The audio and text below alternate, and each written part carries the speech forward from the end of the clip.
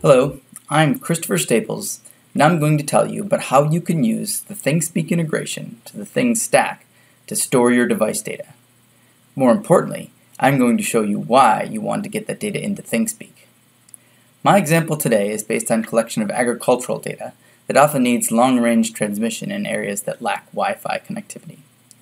This demonstration involves a custom device that sends position, temperature, and soil moisture data over a LoRa network in Natick, Massachusetts, just outside of Boston. I'll show you key steps in the setup for this project.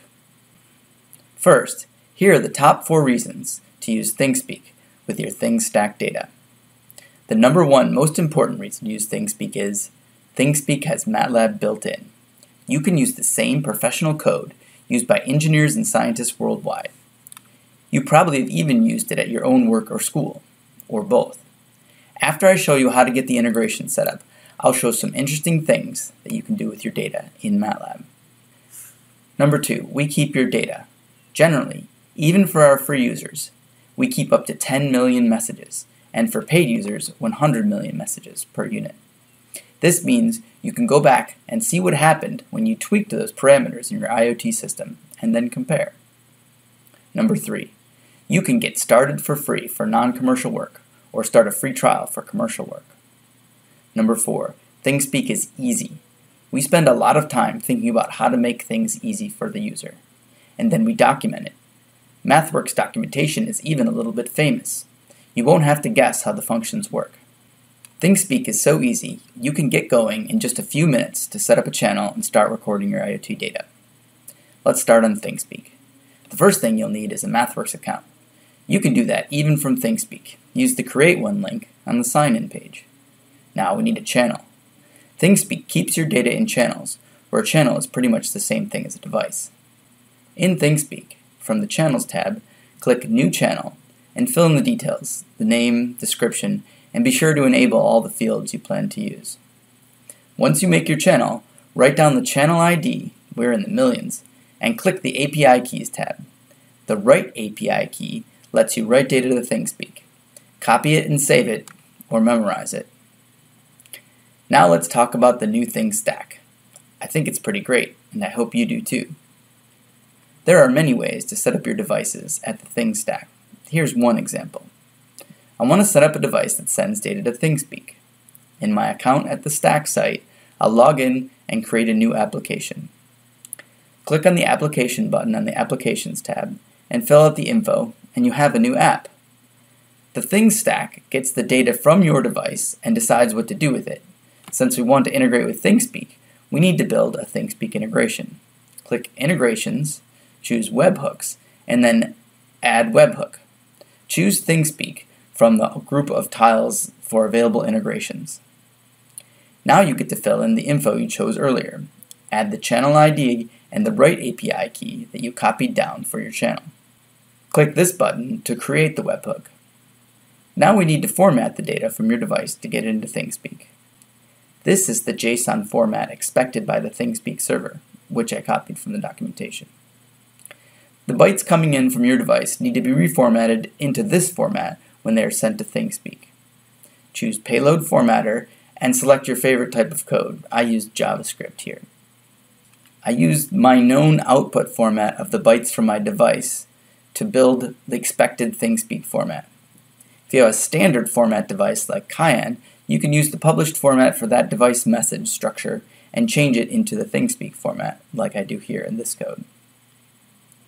The final step is to add a device and get the network session key, device address, and app session key. Depending on your connection method, you may need to give these to your device. Now your data is streaming into ThingSpeak, like this traffic data, which has been sped up by a factor of 60.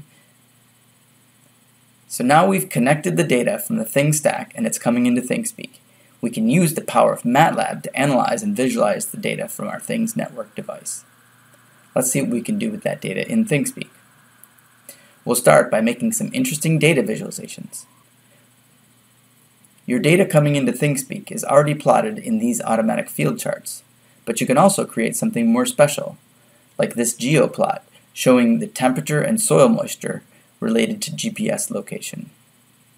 You can do this in the MATLAB Visualizations app. First, create a new script. In the code, start by reading the data from your channel.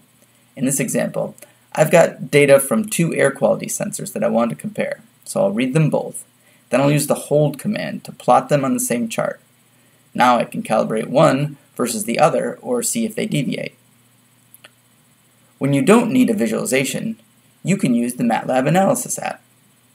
You can write MATLAB code in this window to read and operate on your data. Here's a typical example. Once again, let's read the channel data. MATLAB has a lot of built-in functions to manipulate the data, but we'll do something simple like calculate an average. Then we write it back to a new channel, which we'll call the derived channel.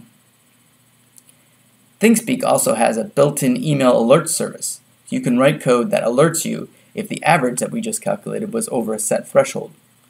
There is a built-in template that you can copy to make alerts, or you can use the documentation on Send Alert. But here's one of the best features of ThingSpeak. I need this code to check my device data every day because I don't have the time to check my ThingSpeak channels every day. Code scheduling on ThingSpeak will help keep your IoT data in line when you can't check it. The Time Control app allows you to call an analysis script up to every 5 minutes, or whenever data is inserted into a channel. You can also use the React app to simplify things. React allows you to specify a channel and then a threshold trigger instead of writing it into your custom code. Now, here's a few more interesting analysis examples. In this example, you can set your code to check for outliers and automatically remove them from your data. Here's another example where you can perform regression to continuously fit your live data and then write the result to a new channel. This channel uses the live temperature data from our weather station in the parking garage to predict when crops planted at a certain date will be ready to harvest. This example is for corn planted in April and updates every day based on the new weather temperature data. And finally, here's a neural network tide forecasting machine learning model to improve the quality of local tide data in a muddy bay near the Boston shore, keep the boats from getting stuck. If you have questions about ThingSpeak, we have an active community with discussions and answers to ThingSpeak issues. You can purchase a license for commercial use or access to advanced features, including a faster update rate for your channels. To discuss commercial applications, you can reach out to support@thingspeak.com email. Thank you for your attention, and I wish you success with your IoT project.